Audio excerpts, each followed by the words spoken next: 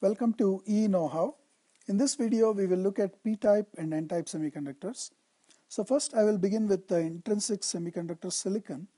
So silicon has an atomic number of 14. So it has 4 valence band electrons. So it says 4 valence electrons. 4 valence electrons.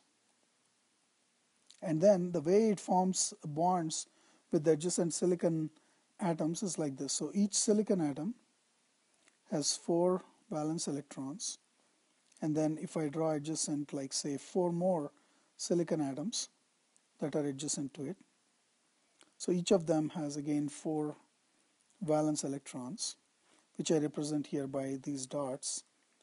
And now if you look at the bonds, these are the bonds in intrinsic silicon. So the electrons are in the covalent bonds. Now with application of temperature, or even at room temperature, some of these electrons can actually escape the bond and they can be outside the bond here. And so what happens is it will leave a hole. It will leave a hole here. A hole is left where the electron, so it's a vacancy of an electron. Now if you map these with energy levels, so we saw that there is in intrinsic silicon there is a valence band upper limit energy level and a conduction band lower limit, and the electrons can possess energies below the EV or above EC. So and this is the band gap or the energy gap we have. This is energies.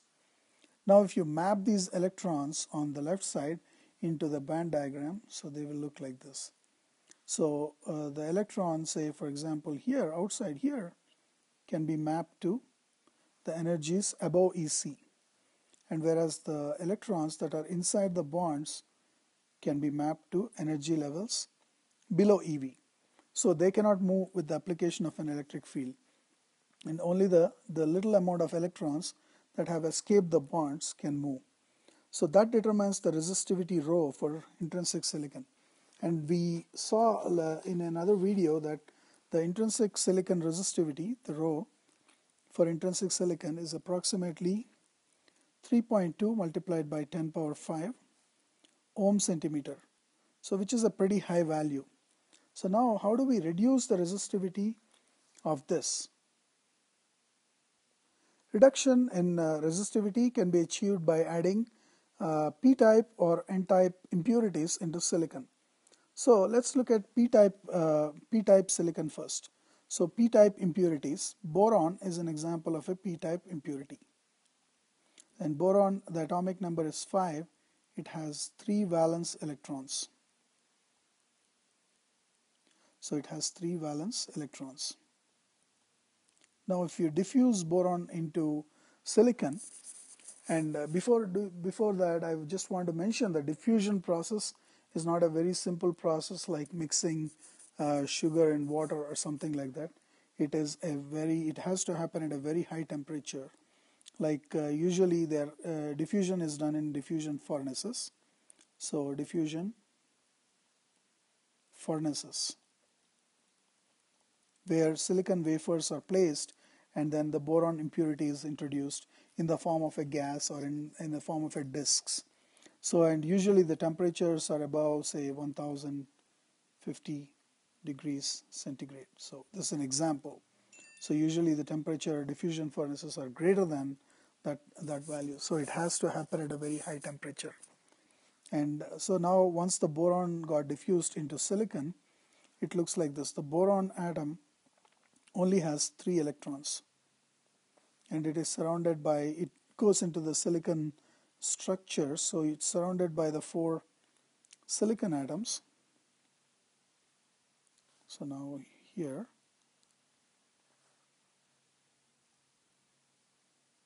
so now if you look at the bonds here, so these are the bonds, and this atom is actually, this electron is shared by both boron and silicon.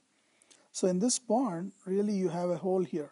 So there is a missing electron here. So there is a hole. But why these holes are important, we will look at it this way. Now when you apply an electric field, what happens is the electron, say for example in this covalent bond, can move into the hole, and then what it does is it leaves a hole here. So it's as if it introduces the facility for the electrons possessing energy levels less than eV. So what's happening is, you said this is the energy band diagram. We had the EC and the EV, and we said all the electrons that were here are mapped to energies below eV, and they cannot move with the application of an electric field, and anything that has really escaped here is mapped to here. But now with the introduction of boron, what happens is you introduce a special energy state somewhere here very close to eV here. This is called the EA, which is the acceptor energy level.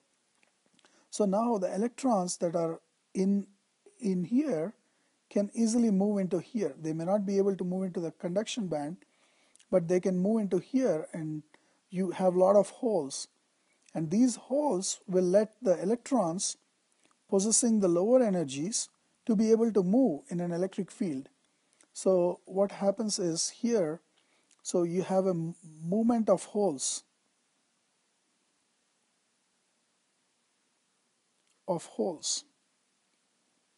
and this is nothing but the movement of electrons in the, so a hole moves in the opposite direction. If the electron, so here we said electron moved here, so it's as if the hole moved to this way in the opposite direction. So it is the movement of electrons in the valence band.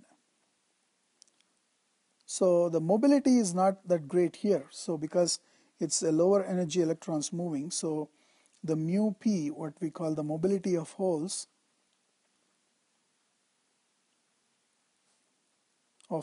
is lower than the mobility of free electrons. But you still have introduced, you could reduce the resistivity of silicon by introducing boron. And then depending on the concentration of Na, or the acceptor impurity, usually measured in atoms per centimeter cube, or boron atoms per centimeter cube, so you could actually lower the resistivity. Rho is lowered by adding boron impurity. Now this is the p-type semiconductor. Now let's look at an n-type semiconductor. In an n-type semiconductor, what we do is we usually add atoms like phosphorus.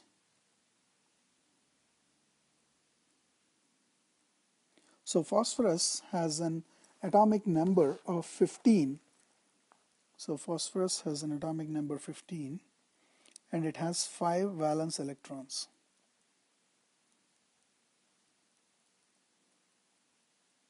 So now phosphorus is also diffused in the same way that a boron is diffused. It happens at high temps, so we cannot assume that it's a very simple process. So it happens at high temperature. And once the phosphorus gets into the silicon structure, so you have the phosphorus atom. It has actually 5 electrons, valence electrons, that it can share with to make a covalent bond. And now you have silicon surrounding the phosphorus. So the silicon has 4. So now you have 4 silicon atoms around the phosphorus atom.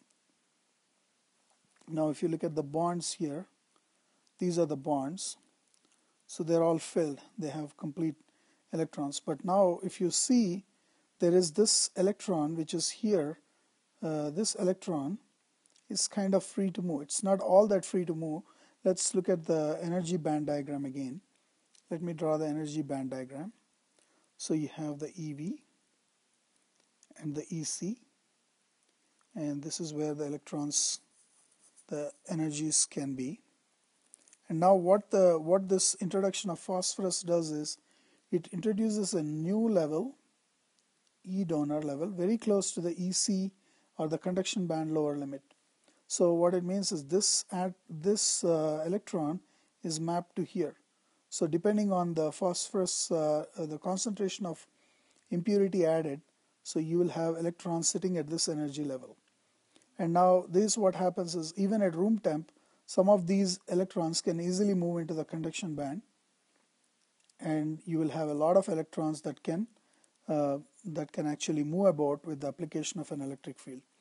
So again, the resistivity is lowered. The resistivity is lowered by introducing phosphorus atoms. But now this forms an N-type semiconductor where the majority carriers are electrons.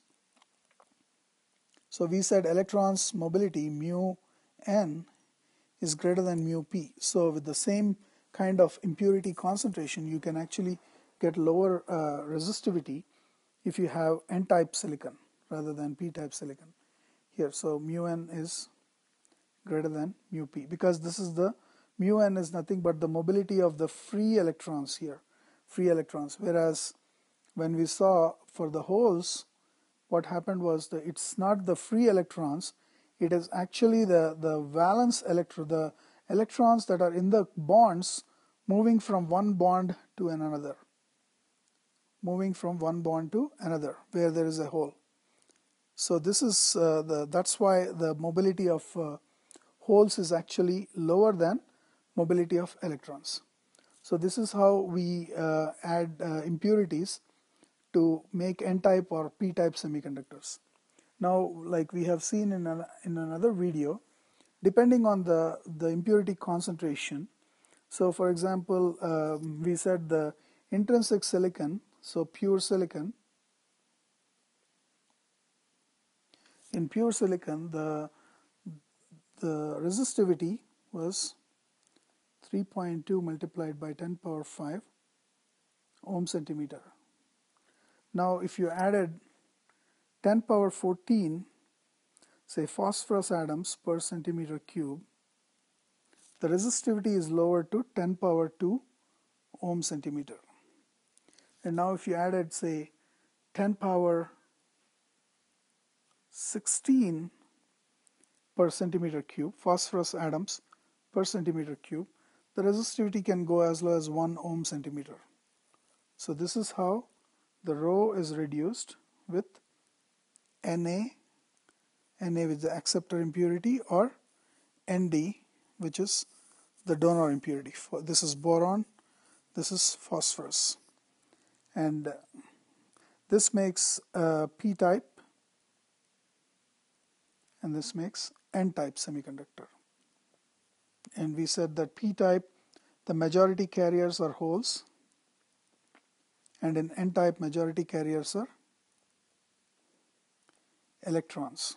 And now if the majority carriers are holes, the mobility is mu p, and here the mobility is mu n, and we said mu p is less than mu n, or mu n is greater than mu p. So this is how an intrinsic silicon can be converted to an N-type or a P-type silicon.